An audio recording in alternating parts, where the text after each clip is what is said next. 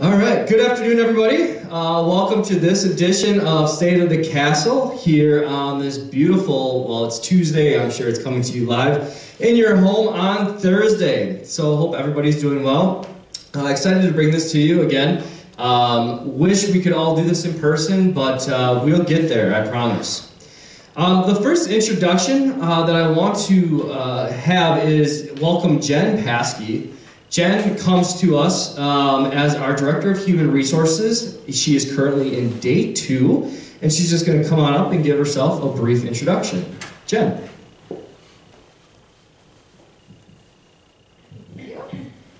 Hi everyone, my name is Jen, like Tyler said. I wish I could meet everyone in person, but look forward to doing that over this next month or so through safe social distancing visits. I've been in HR now for over 15 years.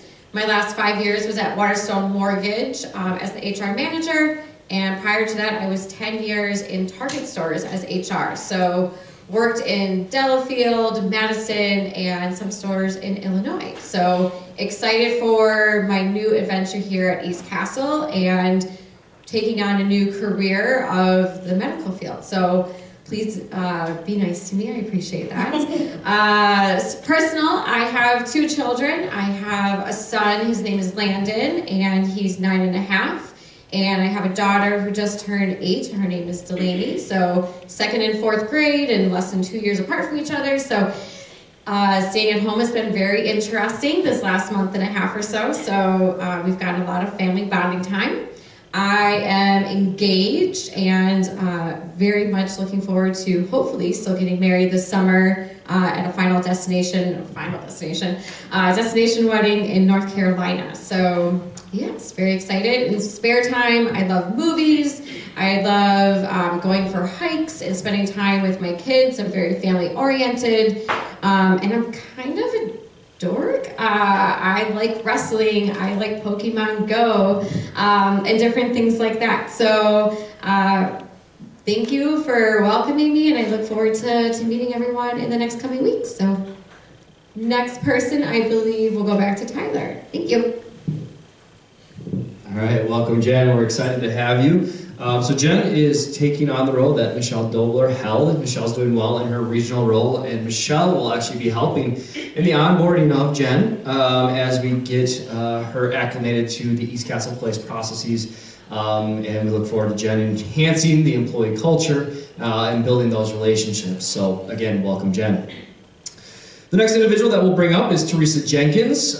Teresa has just an update for you all, and here she is. Good afternoon, wonderful residents of East Castle Place. How are you? I just want to give everybody a quick update and to let everyone know that under these hard and stressful times, if you are feeling a little lonely, feeling a little by yourself, please don't hesitate to give me a call.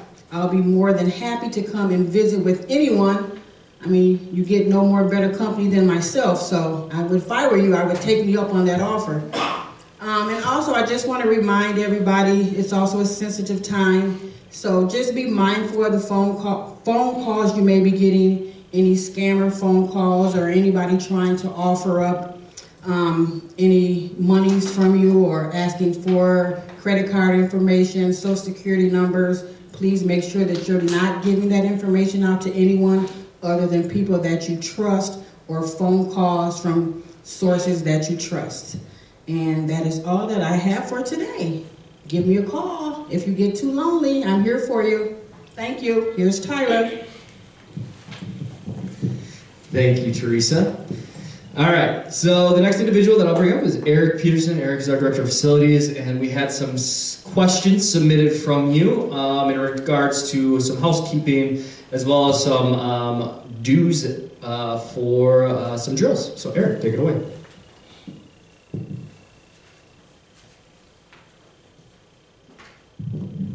Good afternoon, everyone. I'm going to kind of go through the questions here that were submitted. The first of which is, when will apartment cleaning begin again? Are there any guidelines that we can expect for ourselves and residents? So just to kind of go back to the beginning, the reason we suspended housekeeping activities was specifically to make sure that we weren't lending aid to spreading any viruses from apartment to apartment. So we stopped housekeeping activities to limit those staff members in their comings and goings from resident apartments. So we are looking at a plan to resume those housekeeping activities. The target date for that to begin is going to be May 5th. And further information will come. We'll be doing that via hand-delivered letter. So you will have your schedule and your date to expect your housekeeping activities to resume. But the target date for our 2-week interval to begin will be May 5th. And that'll be a little bit of a slow start because we'll have to get caught up on some apartments. But we will get back in the swing of things there. And I appreciate everyone's patience while our housekeeping activities were suspended. It was certainly in the best interest of the residents and staff to isolate as best possible. Another question, if we have a problem with ants in our apartment, what should we do? And that's a really good question for this time of year. We're getting into spring, mulch is being spread around, ants are coming back out of the woodworks. So it will happen on occasion. When it does happen, it's a 2-part response. First part is going to be the response on the behalf of the maintenance department. We're going to come up, we're going to set a bait station. We may do a little spraying if we can see the ants, so just a local preventative. But what we're also going to do is we're going to put it in our bat snare log. And Bat Snare is the pest management company we use here at East Castle Place, and they will come out and do a more professional follow-up to make sure we're getting back to the root of where the ants are. Because just local spraying is just going to kill them for the moment. They'll keep coming back if we don't do something more. So they come out once every 2 weeks. We'll put it in the log. If it's something that's a bit more serious, we can call them out ahead of schedule. Third question. During window washing last fall, a few screens were damaged and taken out for repair. When will they be reinstalled? We are still working through reinstalling some of those. We kind of held off during the winter months for a bit of time. Now that it's getting warm, you can expect those individuals who had window screens removed that were damaged will be replaced. If you don't get a response, you felt like maybe you've been overlooked, please feel free to give me a call. Maybe your best route is to call the front desk and put in a work order, because then at least we can keep track and make sure that it's taken care of. The last question is, what are the instructions in case of a tornado? And the instructions for a tornado are very similar to that of what we would do in the event of a fire in some ways. The most important thing is we don't want anyone leaving their home. A lot of times you hear about going to basement levels and sheltering. The biggest thing is that it's all about coordination and communication. So staying in your home, and what you would want to do as additional is draw your drapes and blinds, and probably head to the bathroom where you don't have windows and close the door. That way, again, it seems a little silly to be able to shelter in your bathroom, but in the event of a tornado, that's going to be the safest place, because we're less concerned about a direct hit from a tornado, because buildings have been constructed to kind of manage that, and really it's more about the broken glass. So heading to the bathroom where there isn't the likelihood of a window blowing out is the most important thing. I hope that answers the question fully. If there's any further questions relative to our what to do in case of a tornado, please feel free to reach out to me directly, and maybe I can explain it. I can better explain it to your question. Thank you for your time. I appreciate everyone's support with our maintenance staff, our housekeeping, and laundry. We're just doing our best to keep up during these difficult times. Thank you.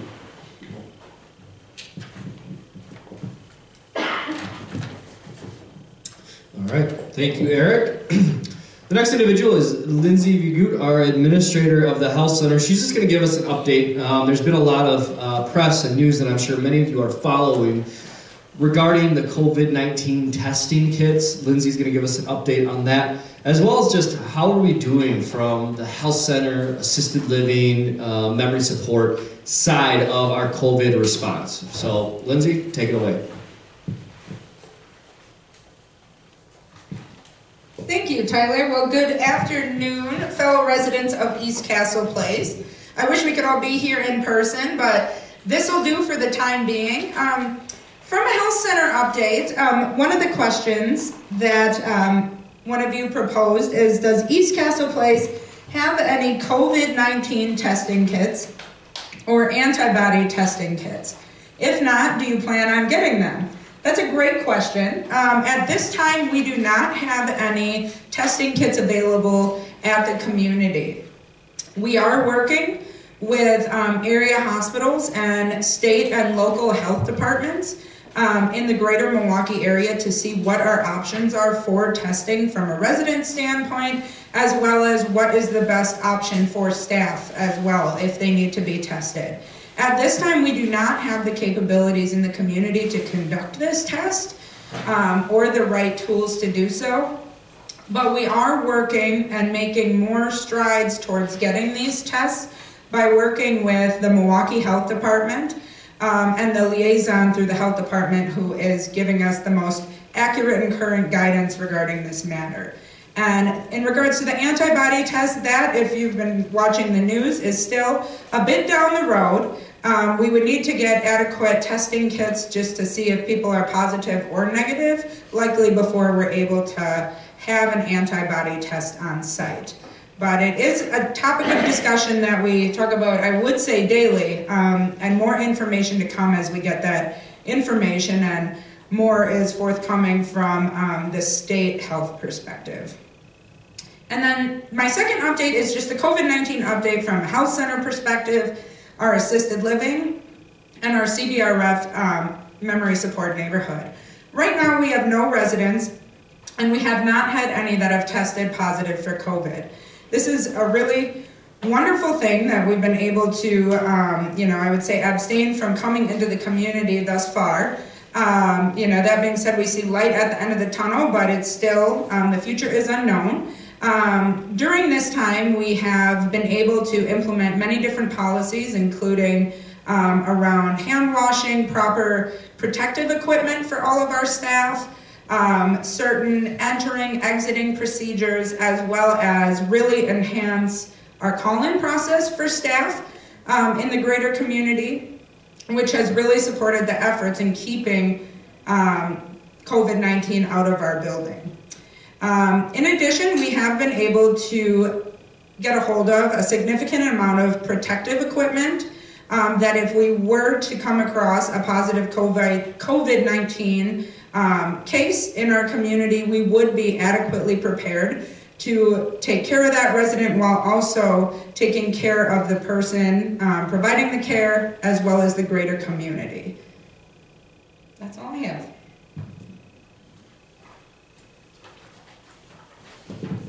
All right, thank you, Lindsay, and thank you to your team for everything that you're doing and being proactive.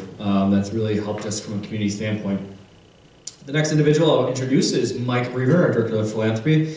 And again, I'm sure many of you have seen the different stimulus packages, FEMA, things of that nature. And Mike has taken on some things for the community to see what relief we might have. So Mike, take it away.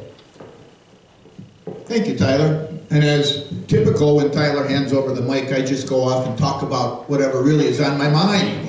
And as a result, the first thing I really want to talk about is an event we discussed probably over the last 2 or 3 months. Many of you came with us last year to our Milwaukee Brewers tailgate party, and we announced that there was going to be a new one for 2020. We were looking at July 26th, the game against the Pittsburgh Pirates. We actually have a block of tickets reserved for ourselves for that day. I've recently been in touch with the Brewers. You might be wondering why we haven't begun marketing those tickets yet for you to be able to sign up. Baseball season should have been well upon us by now. My last conversation with the Brewers actually took place 2 days ago. And as you know, there is no baseball right now, and there is, as of yet, no indication when baseball may start. And in fact, if baseball does start, there's no indication how it's going to start. There is some conjecture that the teams that have spring training in Arizona will play all of their games in Arizona this year, and the teams that have spring training in Florida will play all of their games this year in Florida. That's one theory. So instead of an American League and a National League, you'll have a Phoenix League and a Florida League. Those games in all likelihood would be played without participants in the stands. Obviously, that means there will be no opportunity for a tailgate party for us July 26th.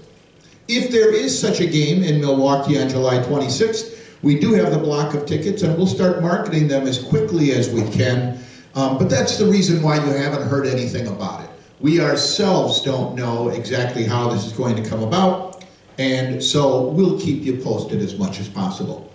Now, the real reason that I'm here to talk to you today is, as Tyler pointed out, FEMA grants.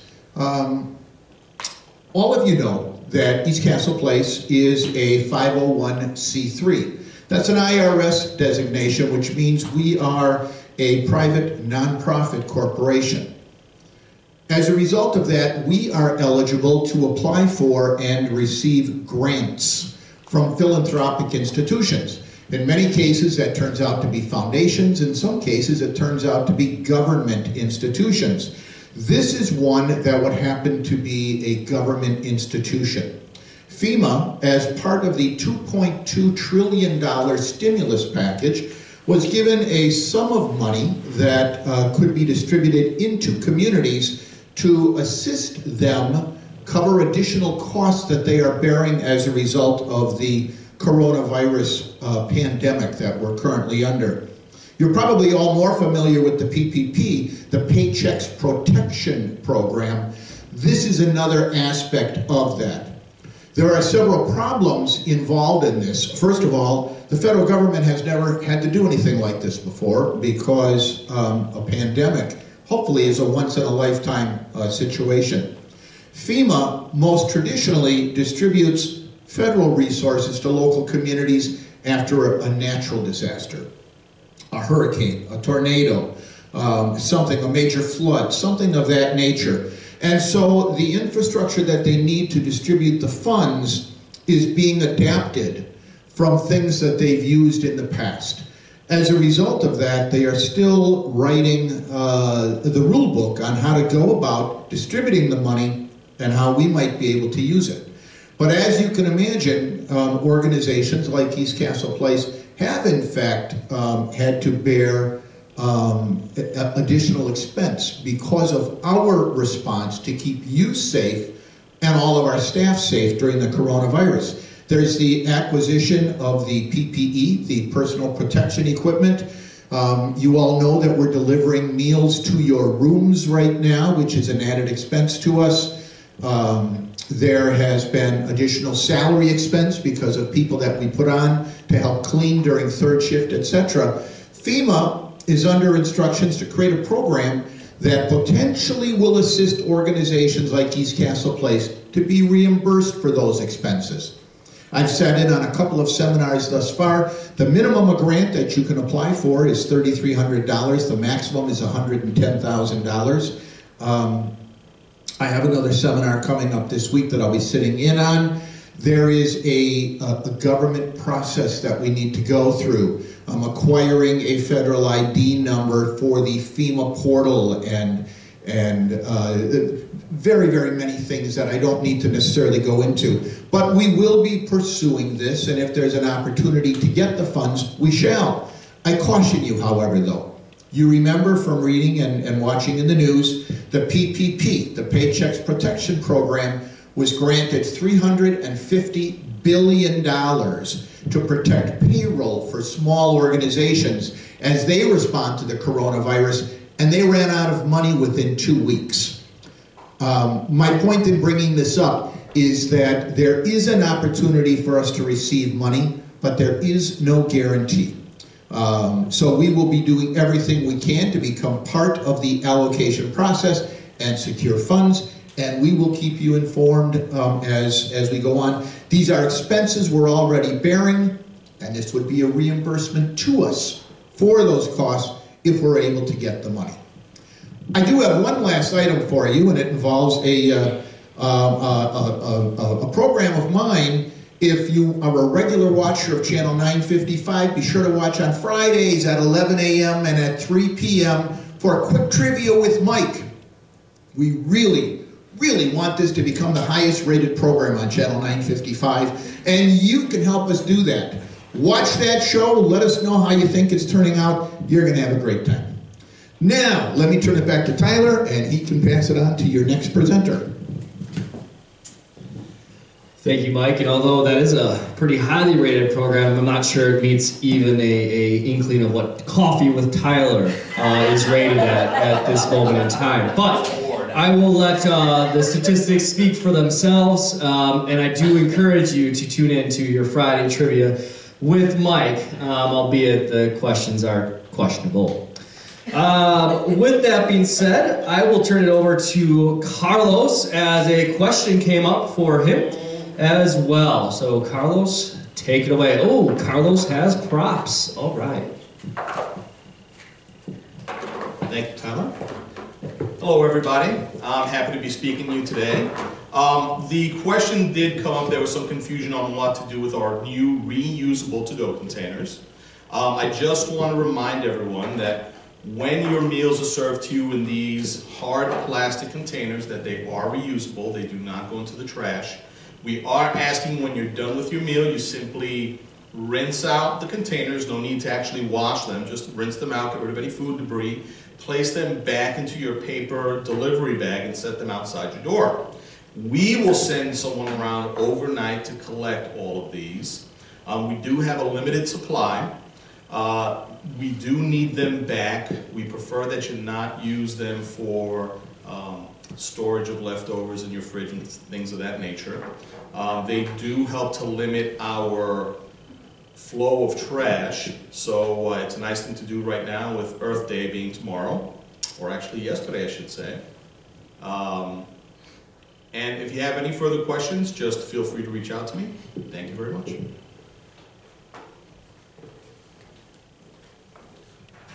All right, thank you, Carlos. And I think in talking with Carlos and talking about the supply, it's something that we proactively did, and I appreciate Carlos as well as the Green Committee for supporting that initiative. Well, right now, I think there might be half the number that we started with less than 3 or 4 weeks ago. So, if you are an individual, a resident, that might have a container or two in your fridge, in your home, we do ask that you return those so that we can return the delicious food in those and have those continue to benefit the community. The next individual is Laura Wegler, and she has an update for us and a number of questions. So Laura, take it away. Thank you, Tyler. I do have a number of questions, so I have some notes that I'm going to give to you. And also I do have to say that the sing-along this Saturday also is in competition with the Coffee with Tyler, as well as the Trivia with Mike. So we'll see where we get with this. First of all, in regards to Channel 955, the station schedules don't always match the paper schedule. Movies are scheduled for a certain time. Some slides are repeated sometimes and others are seldom shown. So what I wanted to let you know is we set our broadcast schedule with some repetitions in mind. And we worked through some technical difficulties with these.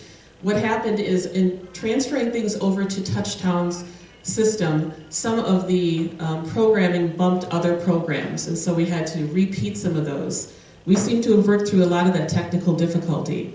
We did start a spreadsheet tracking concerns to try and find out what patterns were going on. And our announcements slides are more important, so you might see those more. So there's different slides that come out on Touchtown. One of them is an announcement slide, and the other ones are actual activity slides. The copies of the activity highlights are now going to be in the elevator, so you can see any updates. Also, Touchtown will reflect any changes. And we're looking at live streaming, which we're pretty excited about. We've been working through some things with that. So live streaming as well as showing DVDs for our movies. And of course, you can always email me with any suggestions or any concerns that you have in regards to Touchtown and Channel 955. In regards to our fitness center, the question was, can we have the fitness center open on a limited basis? For example, have people sign up for times to use the equipment, and after their use, wipe and disinfect the equipment for the person next to come in.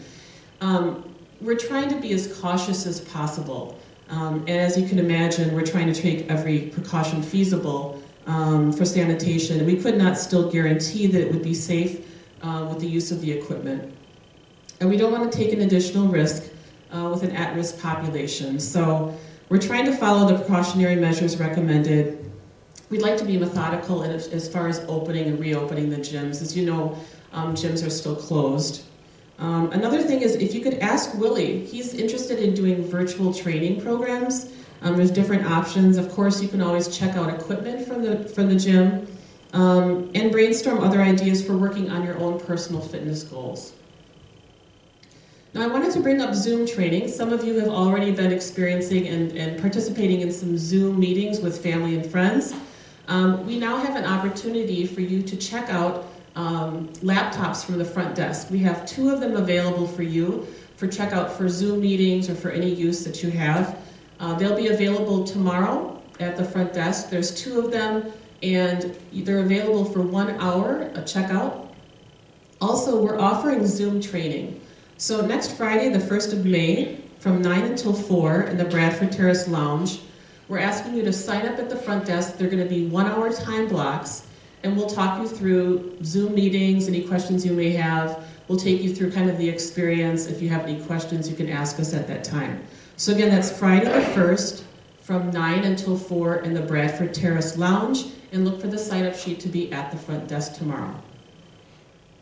A shout out to our Green Committee. So yesterday you saw the Earth Day program at 2 o'clock. There will be a repeat of it next week. There's a wonderful celebration that they put together. There's many movies that you're going to be watching in the evening, things throughout the week in celebration of Earth Day. It is the largest international celebration with more than 1 billion people celebrating Earth Day. Let's see, Cinco de Mayo is coming up, believe it or not, in 2 weeks on May 5th, which is a Tuesday. So we're going to be going around from room to room, and instead of your normal happy hour, we're going to have margaritas and little tacos, chips and salsa, and you'll see a lot of the department directors participating as well. So wear bright colors. We have some things that we'll be handing out. You'll see us in sombreros, little mariachi music, so it should be a lot of fun. And then popcorn delivery is this Friday to all apartments. It's always nice to see your faces, to kind of socialize, so you can look forward to that. That is tomorrow.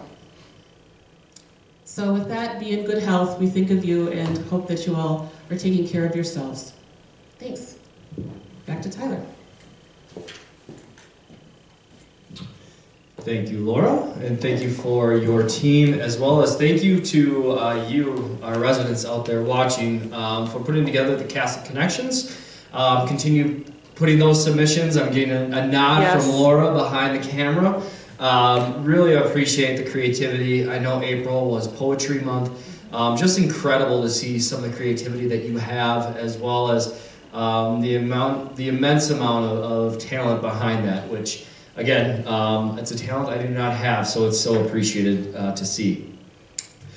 A couple of updates from myself, and the question is, can we meet the board of directors, maybe introduce them at the State of the Castle meeting? Well, I think that's a fantastic idea. So, I know many of you were able to meet Ken Kernan, our current board chair, and his wife.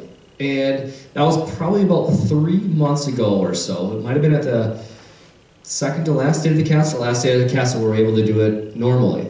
But with that being said, I'm sure I can talk to the executive committee, which is comprised of 5 of the board members, as well as the board of directors. I have a meeting with them on Tuesday next week. It'll be via Zoom, which will be interesting to do a virtual board meeting. But I will put it to them, and then hopefully, once this is all done and we can start having group activities, you know, I'm looking outside right now, the sun is shining, that patio's begging for a party. So once we get some group activities, maybe that'll be a great opportunity to do a meet and greet with our board of directors. So I will plan that with Ken Kernan, Nancy O'Donnell, the board, former board chair, and see what board of directors are available to come and introduce themselves. Again, the board of directors really plays a pivotal role here at East Castle Place as the governing body for East Castle Place.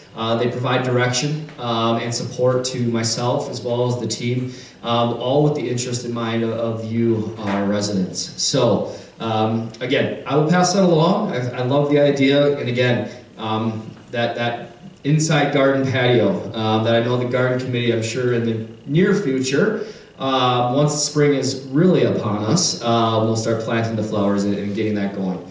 So we'll take that. The next question is, what is the current policy during this COVID-19 period regarding visitors, specifically family members? So, a couple things here. So, the COVID-19 restrictions are still in place. Again, I'm sure many of you are monitoring the news, watching the news, and again, politics aside, we want to do what's in the best interest of you and our staff that we are in care of. So with that, we have restricted visitors, essentially to essential caregivers. I know a few of you have reached out, a few family members have reached out and gotten creative with, being in the street, saying hi to grandma, saying hi to grandpa from some of you that have told me that, having kids visit through windows, on patios, things of that nature. That's still, creativity is still going to be the key.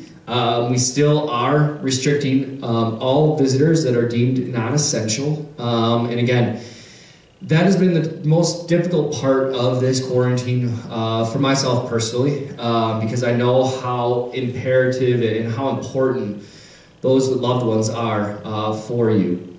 But at the same time, I have to ensure the safety and security of all East Castle Place residents. So, at this time, the policy remains as is. It is restricted to essential caregivers only.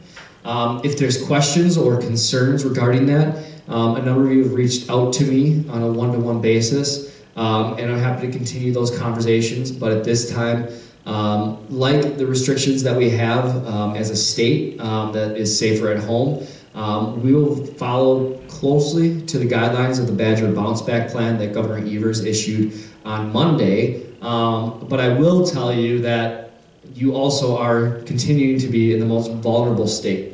So I will take this at a pace that may be slightly slower as well to ensure the safety and security of you all, however difficult that may be. And I appreciate your understanding of that. But again, the policy in regards to family members, as with social gatherings, the essential visitors guidelines still are in place, and I'm happy to put those back out. I've been trying to keep you updated in my weekly communications with you as well as your family members. Again, I'll just put a plug in that if you do have a family member that would like to receive information from East Castle Place about COVID-19 and the state of it, I'm happy to send that out via email. Just send me the email address or drop it in my box. Handwritten notes are great. So I hope that answers the questions. Again, if you have questions regarding that, speak with myself or Teresa Jenkins. And then lastly, I want to just give you a broad view update of COVID-19 from a community standpoint, where we stand. As this is taping on Tuesday, April 21st, we have had no additional cases of COVID-19. We have had residents and staff tested for COVID-19. However, those have come back negative. Again, I want to commend Lindsay, Ashley, our Director of Nursing, and Roxanne Farr, the infection control nurse that is really kind of supporting and guiding East Castle Place along with myself from a task force perspective to bring individuals back safely to work. Again, we're following county guidelines. I think I was meeting with them today, and they're in touch with the county every day because this is still changing quite rapidly as far as the different precautions and different restrictions that and different testing, as Lindsay alluded to earlier. So again, we have had no additional cases as of Tuesday, April 21st. Let's try that again. You also will receive another weekly update today, April 23rd, with further guidance and outline, hopefully reinforcing the fact that we have had no additional cases of COVID-19. Again, the measures that we take, the measures that you are taking, are continuing to show strong results. So, I know I haven't worn my mask. I am socially distancing myself from the team. I do have my mask right here. I want to thank Lori Meckley for making this one for me. And again, I want to thank each and every one of you that I see in the hallway wearing your masks appropriately over your nose. I know that this is an interesting time. I know that this is unprecedented, but I appreciate everybody's support, everybody's patience, and also the acceptance of some of these pretty restrictive policies. And again, I think I've mentioned it before in my highly rated Coffee with Tyler, but this is a really tough time for us all, but we're all here together. If any of you have family members that are on Facebook, we had a family member give a donation, and we were able to give our employees a water bottle, some candy, and just a name tag plate, just to show appreciation on behalf of us at East Castle Place. And the slogan was, "I'm a hero, ECP strong." And so I want to urge you in kind of supporting that initiative, that ECP strong. And I urge you to stay strong during this time, as well, as difficult as it is. Teresa Jenkins was up here earlier, and as I speak for all the directors, we're here for you. I know all the directors are reaching out to you weekly or bi-weekly, just checking in. And although this is not the normal times, again, it is the times that we're in. So with that, we'll get through this. If there's any questions that any of you have after this, showing, premiere, whatever we want to call it, please do feel free to reach out to myself or Maureen, and we'll make sure that we field your questions appropriately. If you submitted a question that you still have questions on, I apologize, but let us help you out with that. So, with that, that does wrap up our State of the Castle for April 23rd. I appreciate each of you tuning in on this Thursday, and if you're here on Saturday, rewatching it, great. And again, hopefully everybody's enjoying the beautiful weather outside, if you are able to. And again, as I look outside, it's sunny. By Thursday, it could be snowing. Just kidding. I really hope not. But with that, I want to wish everybody well. I want to wish you healthy, stay well, and thank you. Thank you for your words of encouragement, and thank you for your support. With that, enjoy the rest of your day.